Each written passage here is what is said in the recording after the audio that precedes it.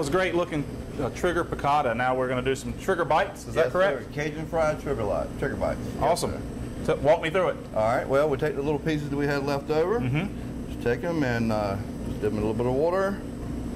And this is my Cajun breader that I mix up. Got you. That's a secret also. Yes, sir.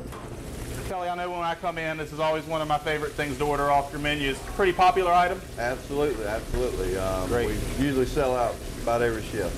Okay, and with the triggerfish being kind of centrally on your menu, a big item, is it difficult to get? Is it a seasonal fish, or is it here year-round? Pretty much year-round.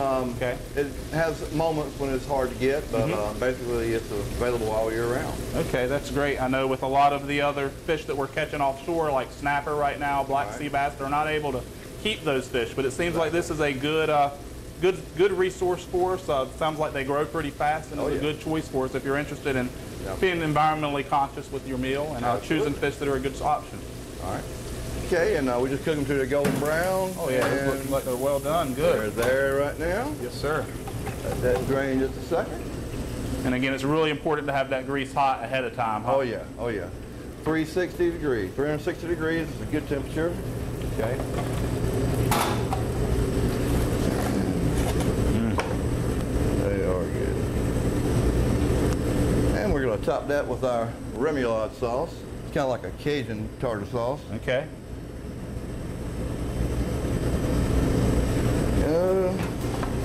And a lemon. There we go. Oh, I need now the glass of sweet tea, Kelly. I'm ready to sit down and eat. That looks delicious. Absolutely. Great.